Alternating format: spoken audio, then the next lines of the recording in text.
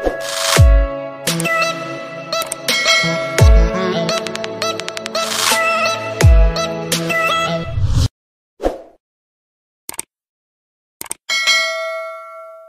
back to my channel.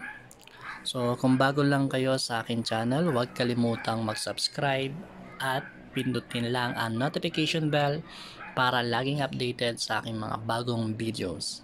So ang pag-aaralan natin ngayon is addition of similar and dissimilar fraction.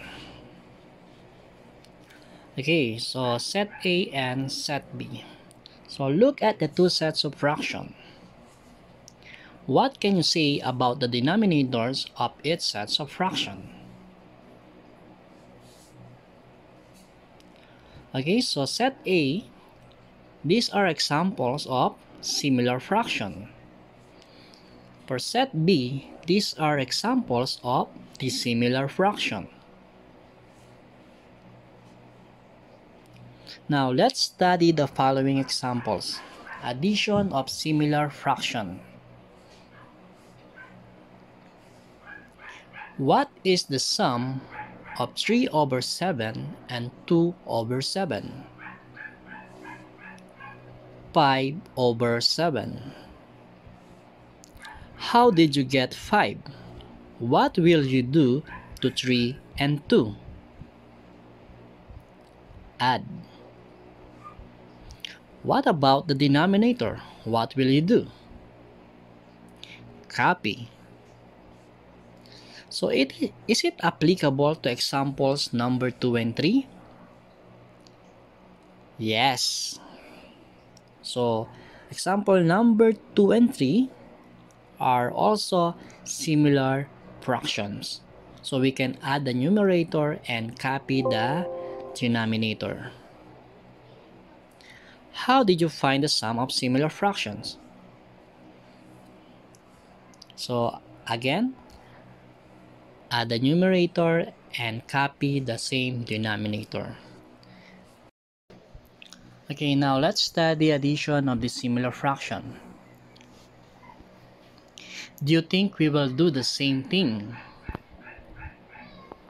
Can we add the numerators and copy the different denominator? 11. So what is the first step?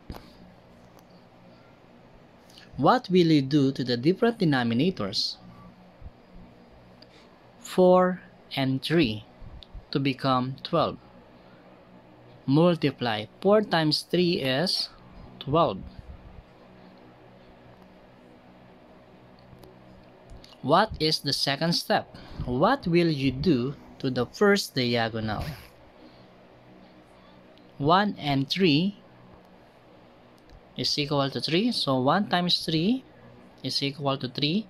Then 2 times 4 is equal to 8. Next, what is the third step? What will you do to the product of the two diagonals? So 3 plus 8 is equal to 11. Based on the given examples, how do we add dissimilar fraction? Okay, so remember, to add similar fractions, add the numerators and copy the same denominator. To add dissimilar fractions, first multiply the different denominators. Second, multiply the two diagonals. Third, add the product of the two diagonals and simplify if possible. Okay, so 2/5 plus 2/5 is equal to 4/5. 7/10 plus 1/10 is equal to 8/10 or 4/5. And then 3/4 plus 1/5 is 19/20.